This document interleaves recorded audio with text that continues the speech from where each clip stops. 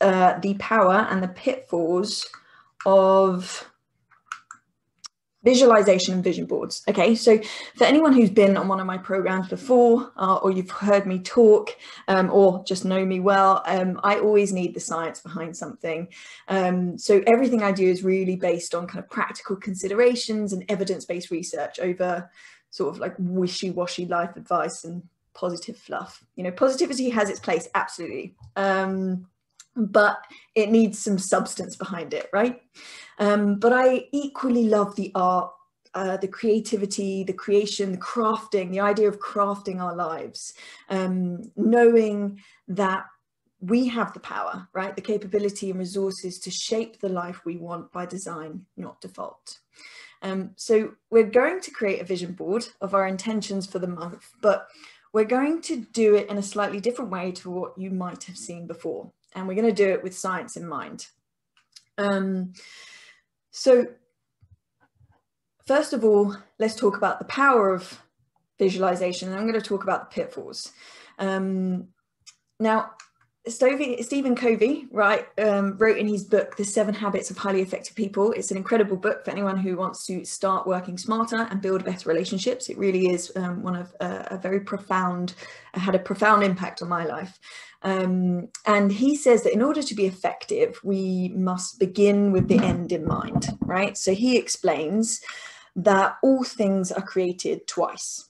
There is a mental creation, so a vision that we create, we use our imagination, and then that transforms into a physical creation.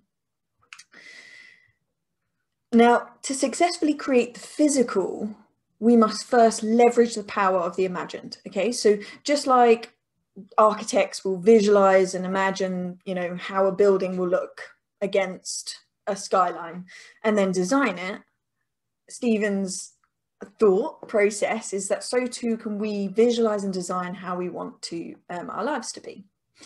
Now, visualization isn't anything new or profound, okay? There is tons of research on athletes using this technique of visualization to improve their performance, allowing them to achieve things that we never thought possible for the human body to do. So this is just one example. A study looked at the brain patterns of weightlifters, and they found that the same patterns activated when a weightlifter lifted 100 pounds as to when they only imagined lifting.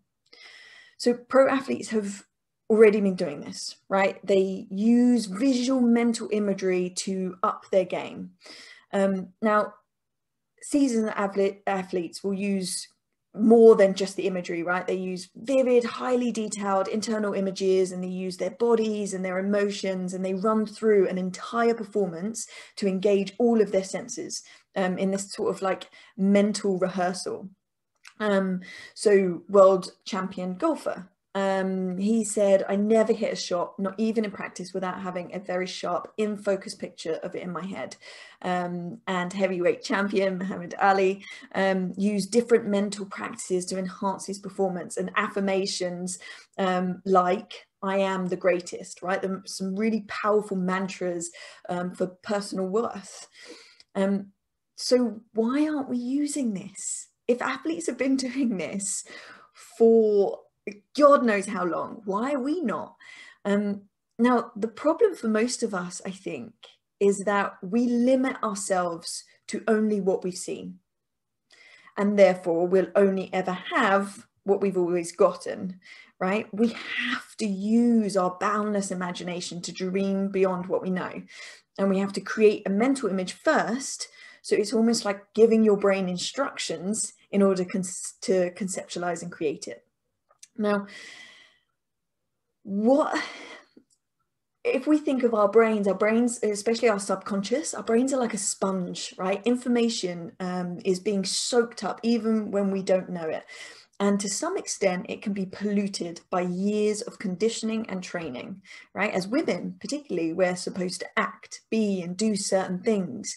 What happens is we become attached to labels and job titles that institutions or the media or people like teachers or, you know, parents or family members, they attach these labels to us. And sometimes we become attached to those as part of our identities without even allowing our minds to go beyond the confines of that box, right? We've been placed into, because it's scary and it's unknown, and our brains are designed to resist anything that's unknown. Now, that's a whole nother conversation, and we can touch on that in a different coffee chat. But in order to go beyond our conditioning of what we've been told we are capable of, and start to stretch outside of the confines of that box to test our own potential, okay, we have to activate our imaginations. So I love this quote. It's one of my favorite ones. What do you plan to do with your one wild and precious life? So there are hundreds of ways we can use vision boards, but I have a big problem with the majority of them. Now, generally, I found that vision boards are done in a way that only captures the what, right? So mainly popularized by the book, The Secret. And it was a book endorsed by Oprah, so that helped a lot. Now, the Secret's basic premise was the idea that your mode of thinking directly affects what the universe gives you, right? So if you put positive mental energy into the universe, you'll be the recipient of positive outcomes. Now, this is the law of attraction, right? And it's not new. It was around before The Secret. There was, you know, variations of the creative visualization.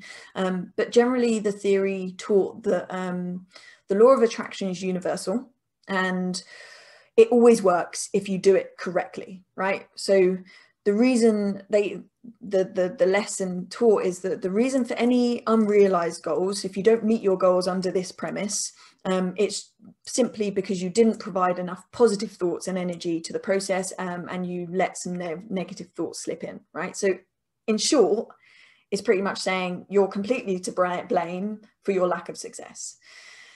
Now, the idea, I think, is in practice is that you simply need to ensure that this visualization that you've created, whether it's represented by a vision board or another way, is repeatedly in your field of vision. And as long as that's the case, everything will be lovely and dandy.